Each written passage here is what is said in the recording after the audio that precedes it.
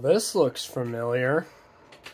What's up, guys? Welcome back. In today's video, I'm going to be unboxing this car. It looks a lot like this WL Toys here I got. The body looks pretty much identical. We'll be unboxing it, testing it, and then we'll see what is the same and what is different. Alright, let's get into it. First, here's the box panels. We got this. This was $20, by the way.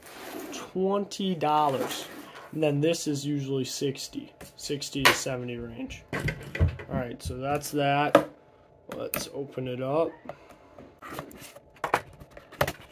See what's in the box. Whoa. Very shiny packaging. There's a box here. Cones. Very massive cones for the car. Way huge. Then we got the car. Looks like it's on by zip ties or something, or twist ties. I'll get that off in a second.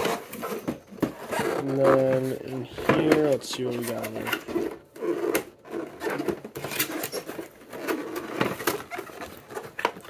Looks like we got scan this code with your phone's camera. Nope. Some spare tires and charger and a wheel wrench. A manual.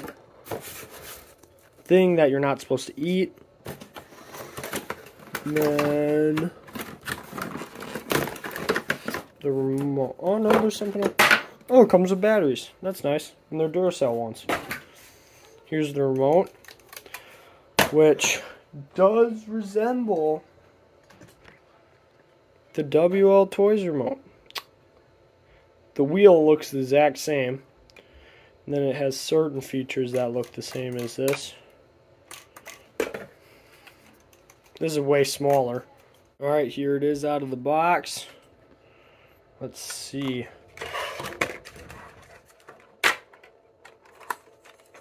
Oh my, they're pretty much almost the exact same thing. Well, this one has different wheels and tires. But this, I'll grab. This is the stock tire. Except that one's black. It's pretty much the same tread pattern. And everything. That has lights. It's plastic chassis, which, well, let's see what else is in here. Got bushings, it looks like, in there. I'll take it apart and look at it. Oh, there's the lights. Oh, these ones, they must work. No. This one has lights too, same as that. So here's the remote. Oh, beeps. Here, we'll turn it on. Oh, there it is. Oh, dang. Oh, it is fully proportional. Here, let's see.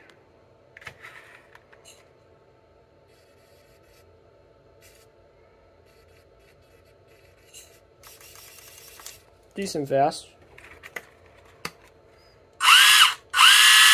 There's multiple gears on it. Second. That must be first. That's second. Third. So, let's try it.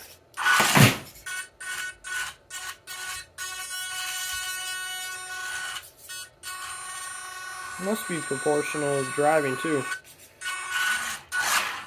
Oh, don't fall off. Ah! Oh geez, it fell off the table. Well, now let's compare them. So, I'll show you under this first. This one is modified compared to stock. It has brushless motor. Then I have run it with the Traxxas TQI remote. It's way modded compared to a stock one. Got some metal gears in it and drift tires on it. Then this one, here, there's no clips on it. Ooh, you might be able to get the body off. Oh, there it is. The body does come off, it looks like. There's no clips though. Ooh. Oh boy, look at that. Oh, there. Oh my, here's the body comparison. I think this will fit on this. Stuff hits in there because this one has the lights in there. If you didn't, because this one comes with the lights on the bumper. This one comes with it in the body. So I'm assuming if you took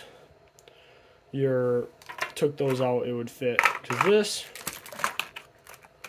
oh yeah, it fits on there. It's literally, the body's the exact same. They copied that. It has like, looks like a little 1 or 2S pack, I can't tell. Might be. Now we'll take this apart and see what's underneath it. Alright, so on the inside here, you gotta take a bunch of screws off. This is a LiPo that it comes with. Rechargeable LiPo battery that's just plugged right onto the main board there. Small brushless brushed motor. Then it has a metal center shaft. A real steering servo, so you could put a different servo in here if you wanted. And this motor, I think, is the same size as this RC1 car motor. It looks to be the same size. You could put this in. This is a brushless motor. Maybe I'll do that eventually. That could be a project. Otherwise, it has friction dampening shocks, and it's not really even a shock. It's just right there. It's just, see, like that. Metal drive shafts. It has bearings, it looks like. No, those are bushings.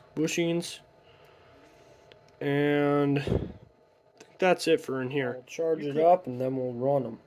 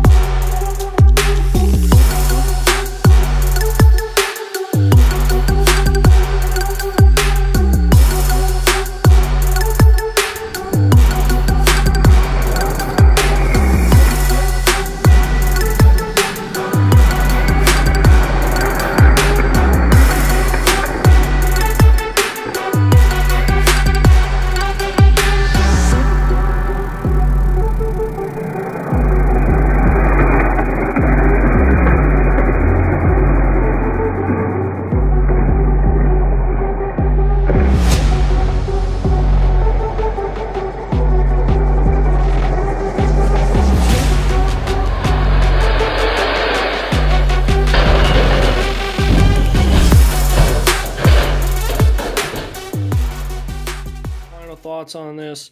I think for $20, this is a super good RC car for $20 for a beginner. I think if you got this for a kid for Christmas, they would be super happy with it. It's pretty durable. I didn't break anything on it.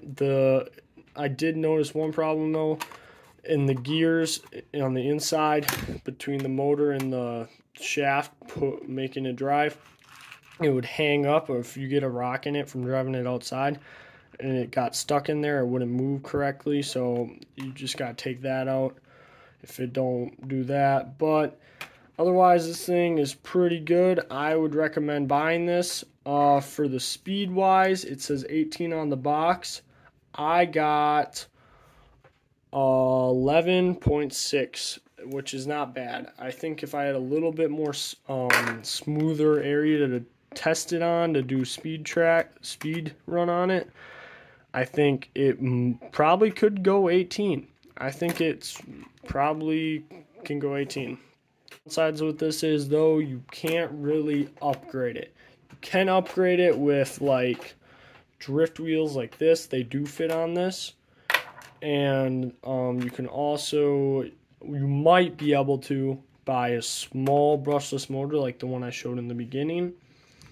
I will be trying that out probably, so subscribe if you want to see that.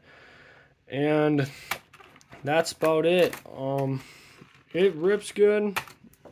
I would recommend it for $20. I got it from Costco. I'm pretty sure you can buy it from Amazon. I'm not sure. If you can, I'll link it down below. Thanks for watching, and see you guys next time.